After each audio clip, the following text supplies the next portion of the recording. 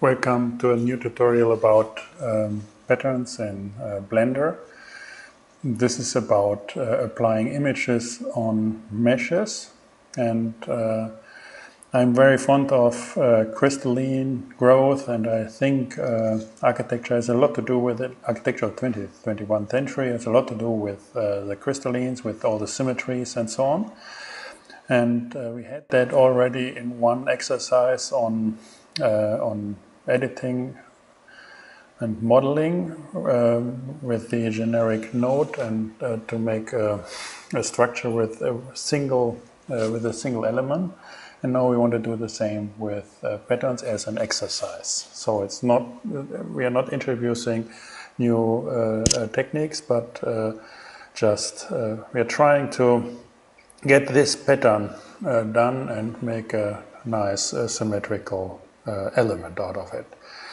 So if we take that, this is our unit, and it goes here from, so this is repeating at these points, therefore we have to have it x inclusive here, or let's do it. I think we have exclusive, we start here and we end here. That's a repetition. So we have exclusive, inclusive, inclusive, exclusive, which means we have 1, 2, 3, 4, 5, 6, 7, 8, 9, 10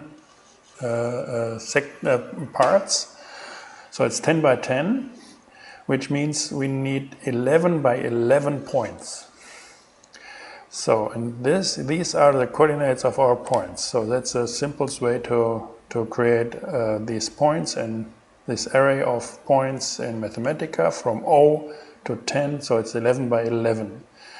And this is the simplest way to have this array with the index of these coordinates in this list. So we have 121 elements, and these are the indexes to the corresponding coordinates. And now we simply have to draw lines. We make a polylines along these things. So and you see it's 1, 6, 50, 53, 31. 1, 6, 50, 53, 31, 32, 65, and so on. So, and these are our lines, and this is the image we create by that. So again, let's make a larger resolution, 320, and we need a little more here. This kind of inconsistencies in Mathematica. So this is our pattern. In a very rough way, of course, here the lines are the ratios of lines and openings. It's different, but the scheme and the symmetries are like this. So now we had this directory here. That's our directory of this tutorial.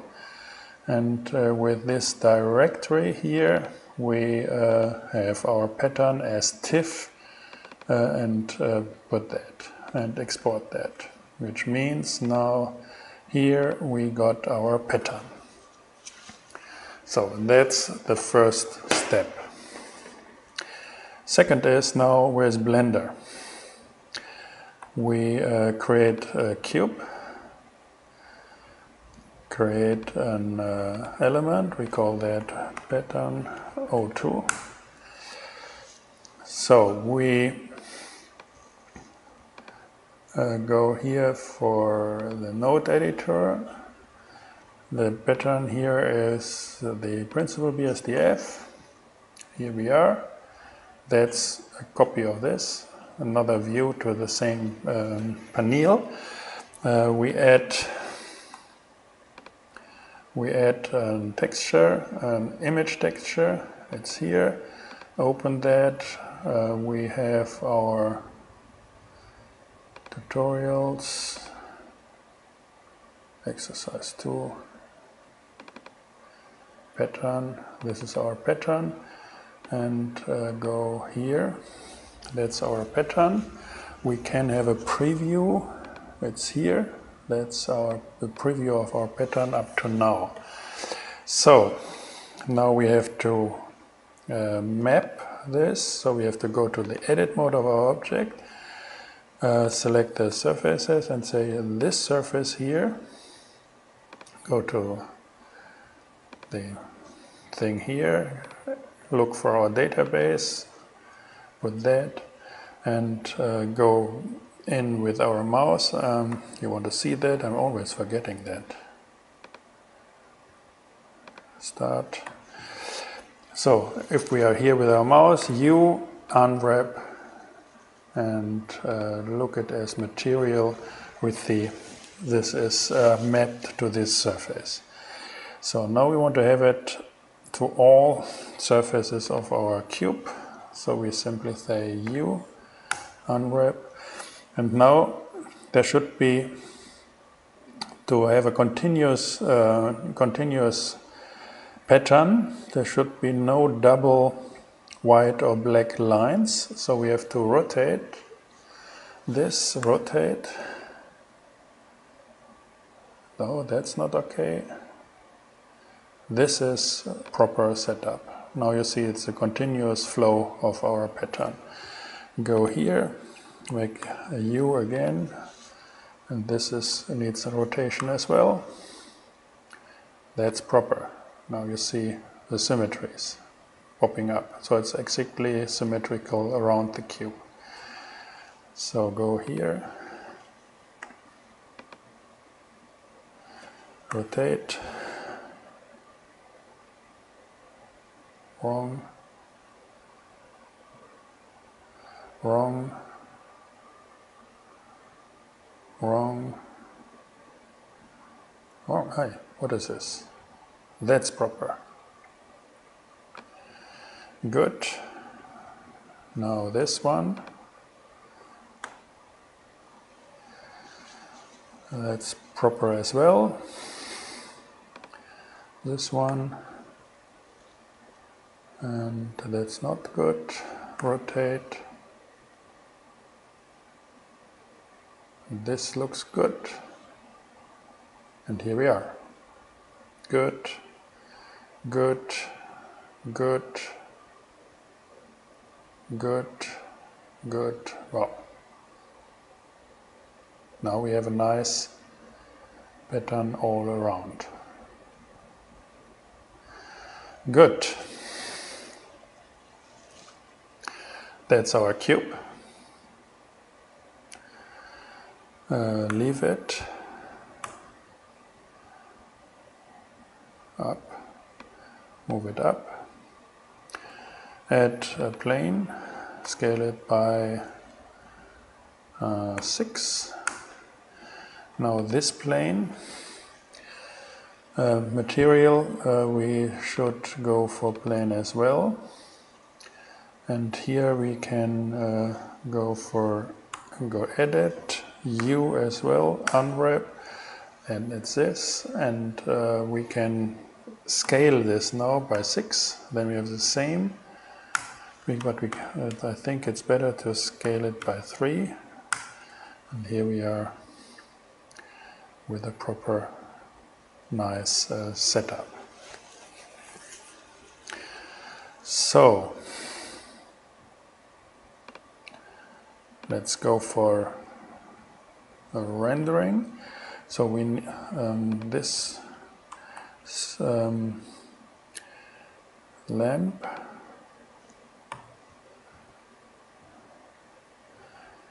have it 45.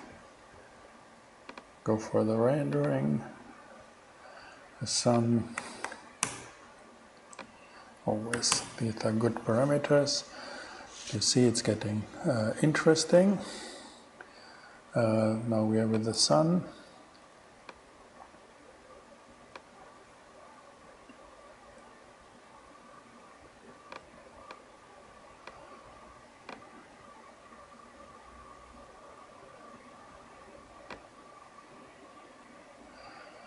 Good. Here we are. So now let's have a look. So the ground, for example, we don't want to have the pattern like this. Go here. We want to change that. Go for, no, you need the node editor. And instead of the base color, we put that, and this is the pattern. So we have pattern 02, we copy that. So it's a copy of that. And we say this is the white version, white. So therefore, the plane has white, so we don't want to have it with base color, but with metallic. So now we see that the dark things, they are reflecting, and the whites, they are not reflecting.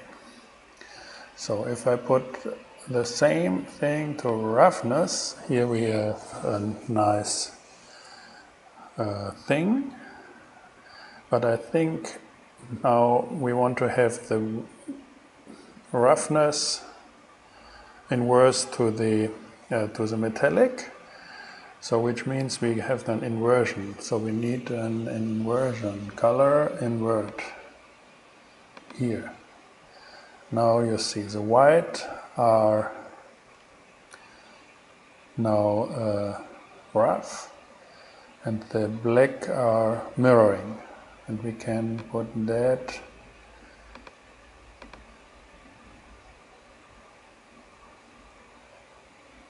to a certain ratio.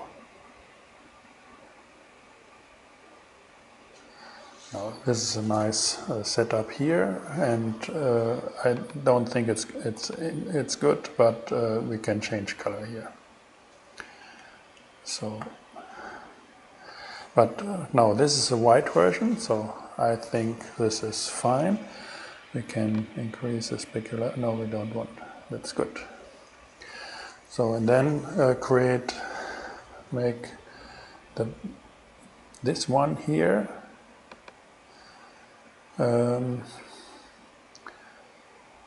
I think we can do the same thing, just metallic. It's getting very interesting. Put it to black.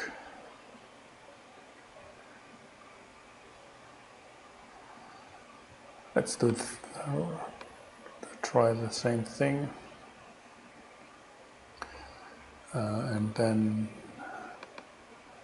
the inversion.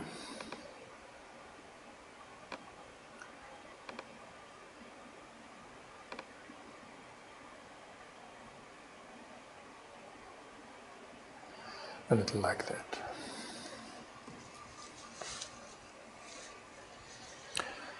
So now the world.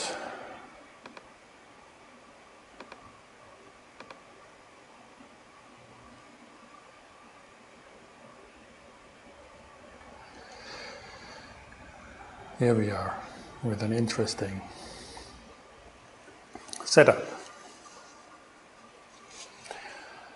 Let's go for rendering, camera, focus camera, zoom out, move the view,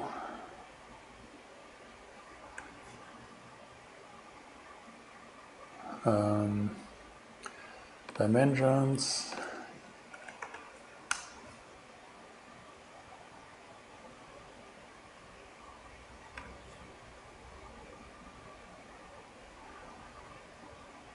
it's a little too small, so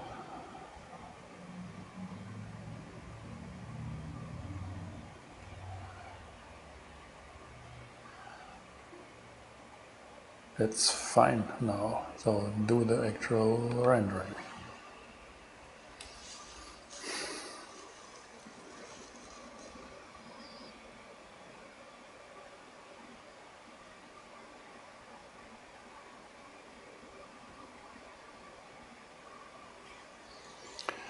And save that.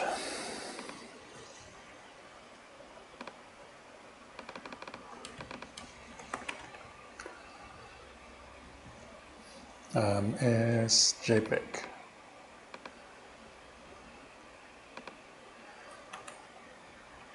Look at it.